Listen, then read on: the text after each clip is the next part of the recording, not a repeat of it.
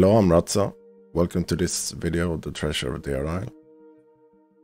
Me and a friend started finding clues well over a year ago, but we eventually got stuck and couldn't find any information about them, so I decided to make a video about it. People shared the clues they have found, and I made a second video. One person decided to set up a Discord dedicated to this search. Now it's been almost a year since the first video, and a lot of clues has been found since then. So I think it's time to update this a little bit. So what exactly is the treasure of DayZ? It's a crypto wallet with actual money in it from the mapmaker John McClain and other donators. As far as we can tell, the entire search starts here in this house in Valdeboro. Up on the second floor you can find this note which has this text written on it. There's also a cipher. We have to switch the letters to switch all the K's to A's, all the A's to K's, etc. Once you change all the letters, you get the Latin sentence at the bottom, which translated means the answer lies buried. And the letter also states that Paul and Romy will help you. Paul and Romy are John McClain's cats. You can find Paul's grave up in Portland. And on his gravestone, you can see a set of coordinates.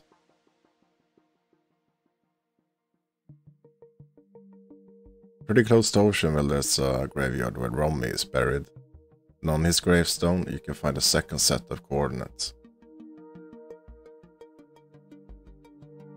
Combining the coordinates you get from both the graves, you come here to Barren Falls.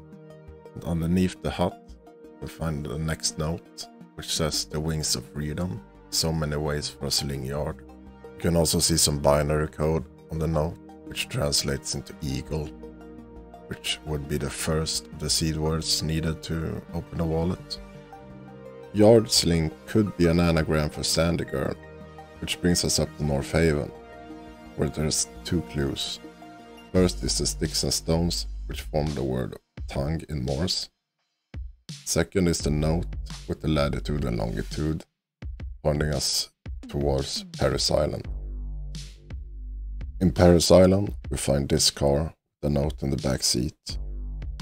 If you use a ROT+7 decryption, it will reveal the world vibrant. And the triangle on the note is actually a map of Georgetown.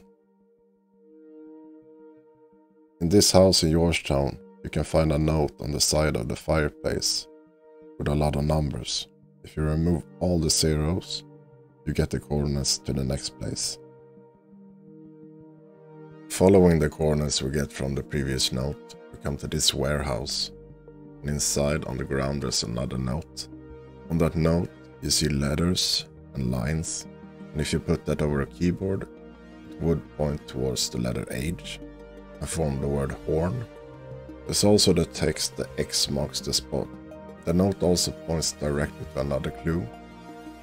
We're not 100% sure that's intentional or not. If that note points to the next clue, we would find this up in the mountains, which is a picture of cranberries and a well. Which leads us to this well, that has another note on it, with music notes from the song Zombie by Cranberries, with the seed word probably being bomb. There's also a picture of a lighthouse door. This lighthouse has a note on its roof with a reference to Hitchhiker's Guide to the Galaxy, and the answer is 42.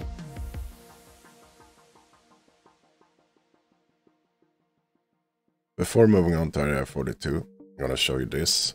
It's a big letter. There are several over the map, but I won't show you all of them. But together they spell the word library. And in the Paris underground, you can find this computer which has the address to the crypto wallet. In area 42, you have this big concrete tower with the number 42 on one of the corners, as well as a bunch of different numbers on different floors, but I don't think we managed to solve that yet. But on the top, there's a note that says the island's biggest circle. The island's biggest circle is most likely Berenger's crater. And on the top of the tower there, you can find this note. And if you use pi and move the names around, you get the word penalty. On Alcatraz, you can find this newspaper. And if you read it carefully, you can find a link to a YouTube video. That video is about a drowning statue.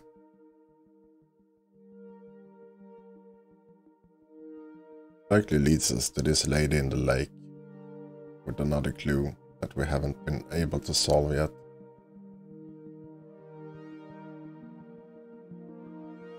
Out in the swamp, we have this X-wing with a set of coordinates and the seed word reason on it. We haven't been able to tie together these sets of clues with others yet. If we go to the coordinates that were on the X-wing, we come to this place with the seed word blind written in braille and an arrow pointing south. Follow that arrow till you get to another arrow. And then another arrow. Then you get to a note. There is a lot of stuff happening in this note. We believe that region is the seed word.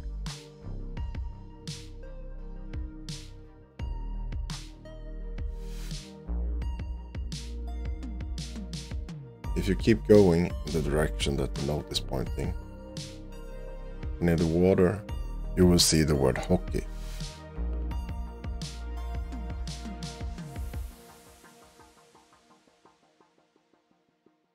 There's also Polly's cereal box, and on the back of it, it says fill in the missing letters. Spell the word vague.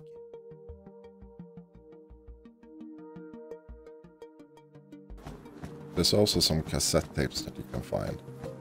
2 of them has music on them. We're not sure what it means. One has Morse code. It spells elevator, which is most likely also a seed word. That's all the clues I have to show you. You're more than welcome to join the Treasure Discord if you'd like to discuss the clues. You'll find a link in the description. You can also find a link to my Discord if you want to hang out, play games, have fun. Anyway, I hope you enjoyed this. Don't be afraid to leave a comment or thumbs up if you liked it, and I'll see you next time.